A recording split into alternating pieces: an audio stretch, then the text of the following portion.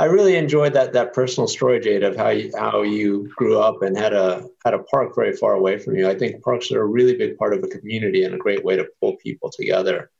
So just a question, in that park that you're targeting, as you develop it and make it nicer, how many kids do you think will eventually be using this park? Between the range of 50 and 75 kids may use it in any given day. You and your families will be taking care of the upkeep. How much do you think that's going to require? How many hours of work per year? Every 2 weeks or so that me and Tayla and I would go and look at the playground to assess how much maintenance that we need. So depending on what we see and what's going on with the playground, I would say 7 to 10 hours each month. Jayda and Tayla, that was such a great job. Every time I wrote down a question, you guys answered it within the presentation. And so I just have one remaining question.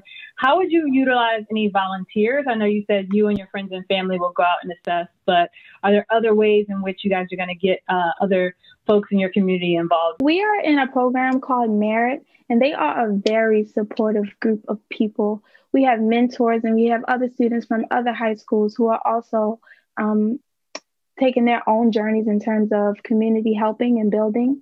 So we were planning to use them as a resource and also the people in the community itself, because oftentimes around here, you see people building playgrounds or building these different places, but where are the people of color? Where are the people who live right around the corner? They aren't able to, get a hammer and build with those people. So community, to involve the community is a huge part of this project for us.